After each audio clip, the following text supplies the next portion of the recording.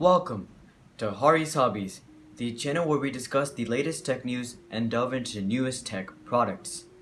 So today, we're taking a look at why GPU prices are dropping really slowly and where the future of GPU prices are heading.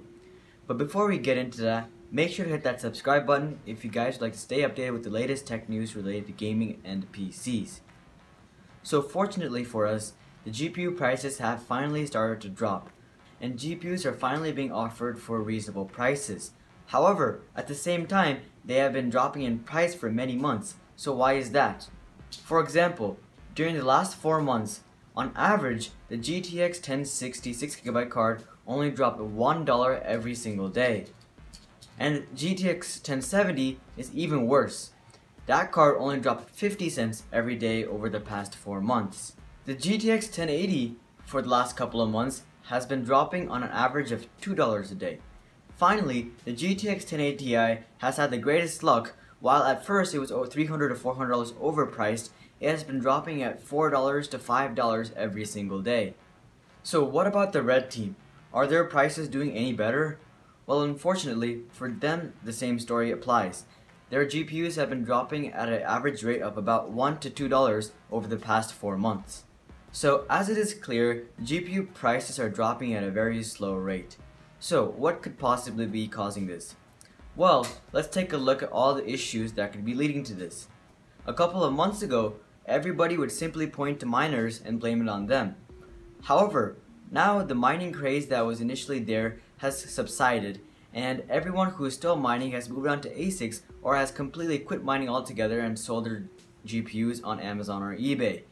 So mining isn't really affecting the scene anymore. So is it a stock issue? Are Nvidia and AMD not producing enough GPUs to meet the market demand? Well, not really. So what about RAM prices? RAM definitely has the potential to affect the GPU market and hold GPU prices from hitting MSRP. However, they would not cause GPU prices to drop at a slower rate. They may hold GPU prices back from hitting MSRP, but I really doubt that they would slow the rate down. For example, when the GTX 1070 and 1080 launched, it costed Nvidia and AMD about $40 to $50 to get 8GB of GDDR5 RAM. Now, it costs them $100 to get that same RAM. So that is a $60 increase, but that would just lead to a simple $60 increase on the MSRP side as well. It wouldn't lead to a slower drop in prices. So overall, at this point, everything that we have been blaming for the last couple of months for holding back GPU prices from hitting MSRP aren't really causing GPU prices to drop at a slower rate than normal. So, what is the real reason that is causing this? Well, in my opinion, the real reason that GPU prices are dropping at such a slow rate is actually ourselves. The fact that many of us are willing to buy GPUs overpriced is what is actually influencing this slow downfall. And that is why the prices are falling at a faster rate for GPUs that are less often purchased, like the GTX 1080 and 1080 Ti. Because for those cards, there are less people willing to buy them, and as a result, retailers can't really sustain overpriced situations for very long. So as a result, retailers are more likely to bring the price down. So for cards like the GTX 1060 and 1070, however, there are a lot of people willing to buy those cards, and there are a lot of people who are willing to pay inflated prices as well. And so for those cards, retailers are able to maintain inflated prices and still get a lot of sales, and that is why those are dropping at a slower rate.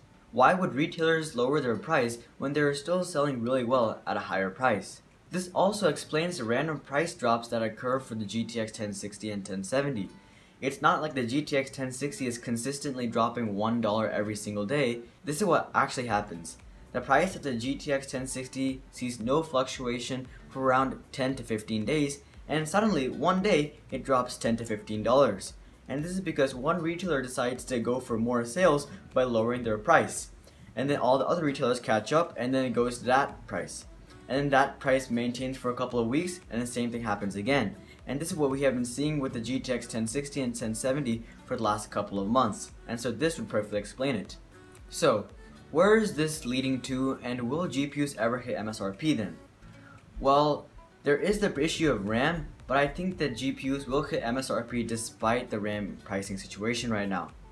Because in November and December of last year, GPUs were at MSRP, However, the RAM pricing situation was pretty much just as bad. So obviously, the retailers are able to offer their GPUs for MSRP despite the RAM pricing situation that we are seeing right now.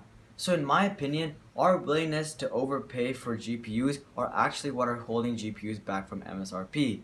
If you look at the GTX 1080 and 1080 Ti, well, the GTX 1080 is already well below MSRP at $550 and oftentimes even less.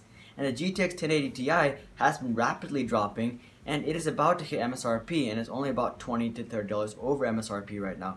So for those cards that it is unsustainable to maintain inflated prices for retailers, those cards are going down at a faster rate and hitting MSRP. However, for the cards where retailers are able to maintain inflated prices and still sell really well, those cards are suffering from it.